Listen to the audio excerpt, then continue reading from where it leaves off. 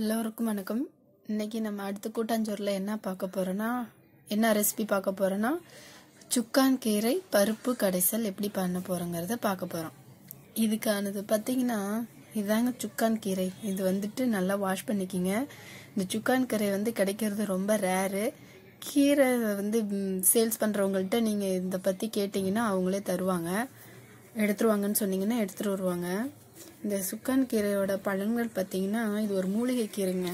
இது குடல் புண்ணு இருக்கிறவங்களுக்கு சீக்கிரம் இந்த கீரையை வாரத்தில் 2 நாள் கடைஞ்சி சாப்பிட்டாங்கன்னா சீக்கிரம் சரியாயிடும்.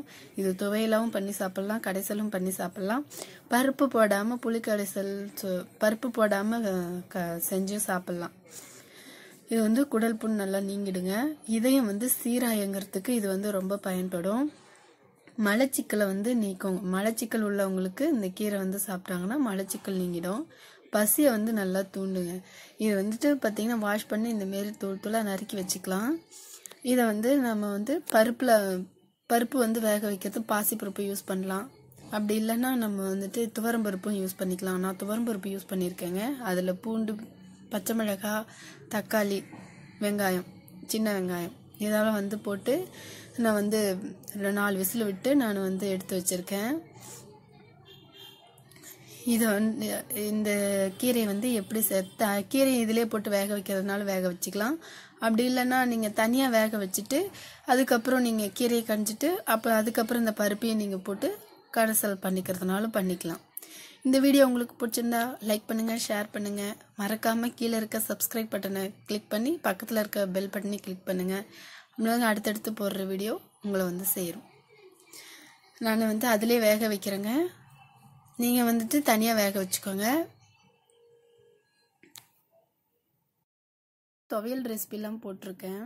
இதுக்கு முன்னால் துவையல் ரெசிபிலாம் போட்டிருக்கேன். இந்த வீடியோ எடுத்து பாருங்கள். துவையல் ரெசிபியும் நல்லாயிருக்கும். நான் அடுத்தடுத்து துவையலும் நான் போடுறேன்.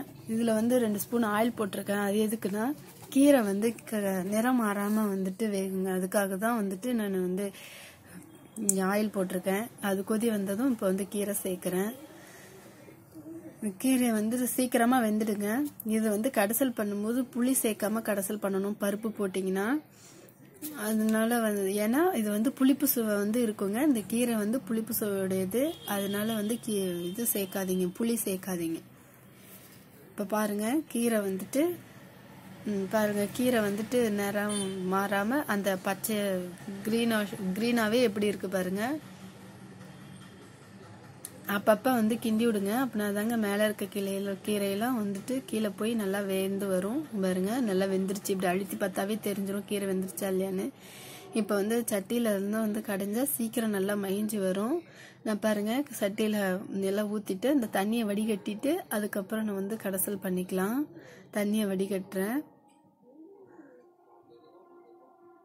எந்த கீரையா இருந்தாலும் நீங்க சட்டியில கடைஞ்சு சாப்பிட்டீங்கன்னா அது டேஸ்டே தனிங்க. இப்போ உப்பு சேர்க்கிறோம். தேவையான அளவு உப்பு சேர்த்துக்கலாம். பத்தலைன்னா கடைஞ்சி சாப்பிட்டு அதை கடைஞ்சிட்டு அதை டேஸ்ட் பார்க்குறப்ப இது பண்ணிக்கலாம். இப்போ அதுக்கான தாளிப்பு ரெடி பண்ணிக்கலாம். ஒரு தாளிப்பு கரண்டியை வச்சு அதில் ஒரு 4 ஸ்பூன் ஆயில் போட்டுக்கலாம். 4 ஸ்பூன் ஆயிலை போட்டு அதுக்கப்புறம் வடகம் இருந்தால் தாளிச்சிக்கலாங்க. வடகம்னு சொல்லுவாங்க. அந்த பாட்டிங்கெலாம் அந்த காலத்தில் தயாரித்து வச்சுருப்பாங்க. அந்த வடகம் அதுதான் ரொம்ப டேஸ்டியாக இருக்கும். இதுக்கு நல்ல வாசனையாக அந்த வடகம் தாளிச்சிங்கன்னா நல்லாயிருக்கும். இல்லாதவங்க கடுகு சேர்த்துக்கலாம். சிலருக்கு அந்த வடகத்தோட வாசனை பிடிக்காது. பாருங்கள் நான் கடுகு, சீரகம், அந்த வரமிளகாய், இந்த பெருங்காயப்பொடி 1 ஸ்பூன் போட்டு நல்லா தாளித்து இதில் கொட்டி கடைஞ்சிக்கலாம். ஃபஸ்ட்டு இதை நல்லா கடைஞ்சிக்கலாங்க.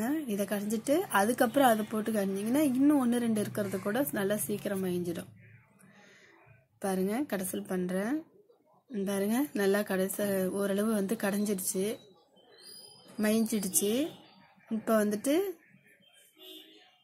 நம்ம அந்த தாளிப்பு கொட்டி நம்ம கடைஞ்சிக்கலாம். மயஞ்சிடுச்சு பாருங்க. நல்லா இந்த கீரை சாப்பிட்டு பார்த்தீங்கன்னா சுட சுட சாதத்தில் போட்டு சாப்பிட்டு நெய் விட்டு சாப்பிட்டீங்கன்னா அவ்வளோ டேஸ்டாக இருக்குங்க. இப்போ கடைசல் போட்டு நம்ம பண்ணிக்கலாம்.